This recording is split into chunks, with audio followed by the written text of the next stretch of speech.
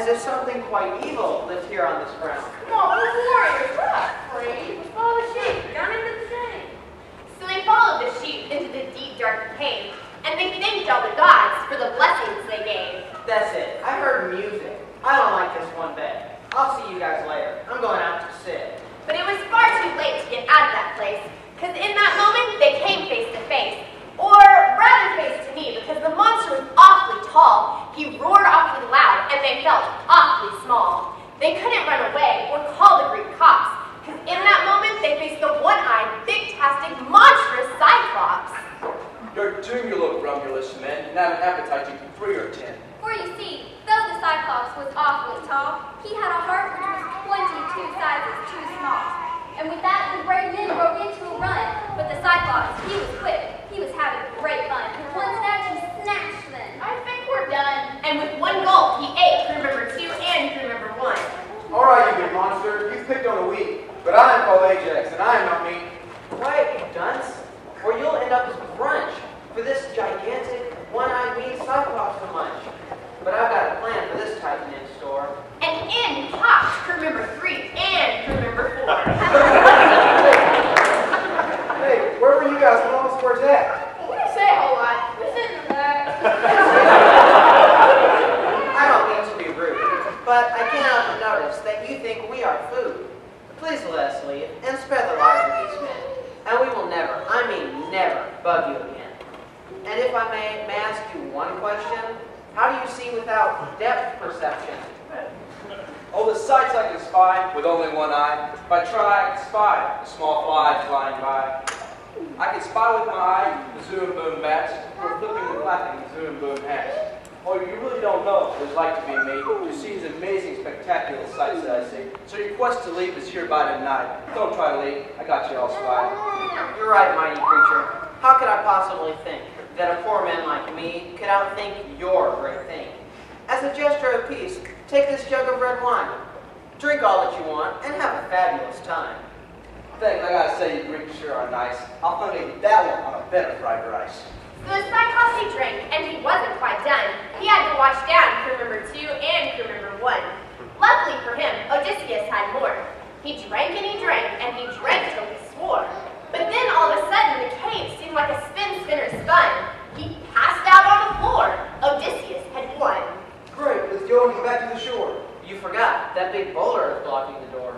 It's a good thing I'm the strongest man you ever will see. Stand back, my dear man, and leave it to me. So Ajax he huffed, and he puffed and he swore, but he couldn't quite remove that rock from the door.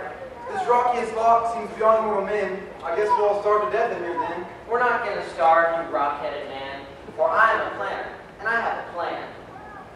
First, we grind down that giant's onlyest eye. Then, beneath those fat sheep, ourselves we will tie. What? Trust me. So he took a big spear, which was a mighty nice find, and he gave that eye socket a mighty fierce grind. Oh! I spy on. You mean whole poor Greeks, you're going to die. But he found that without his eye, he was really quite blind. He groped and he groped, but he couldn't quite find.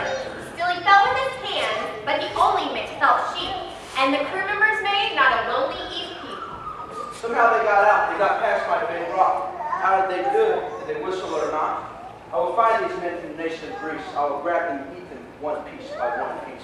And as he opened the door, under the sheep they did creep, and escaped him today without making one peep. But one of his men was allergic to wool. Sneak! So the giant reached down and ate crew member 3. Odysseus got all of his men right back to his ship, and they were already ready to get on with this trip. When who should appear, much to their surprise, was a man who'd been waiting, crew member 5. Wait, how did you make it? Now you're still on it. I'm not as crafty or as cool as crew member 5. For a guy named for a number, he's got a mighty big head. Don't worry about him. Let's sail forth instead. So on they did sail, and met him God, who we're skipping, because he's not important, but on. But he did give one thing to Odysseus and crew, a bag full of wind, the right thing to do. And as Odysseus opened that miraculous pouch, wind poured forth, and the ship roared from a slouch. And in just a few days, they were right at the coast. They were going to make it home much faster than most. I've been holding this bag for 9 nights and 9 days. I'm really quite tired. Let's rest for a ways. What do you think of that amazing bag? A weasel, a chicken, or a squirrel and drag? Might be some treasure in hiding from us. Or the bark of a dog named Scuffly Puss? I don't think it would hurt to take a quick peek. No way, number 5 is no sneak. But crew member 4 was a far different sort. He was the sort whom assisted principals often in report. He looked up at that bag as Odysseus slept, and with a sniggling, snorting, up to it he crept. Maybe there's some gigantic mushroom inside. Or a big-headed bird with wings on 3 sides. But it was no mushroom, no bird, or frilly-haired brew, as up from the bag leapt wind 1 and wind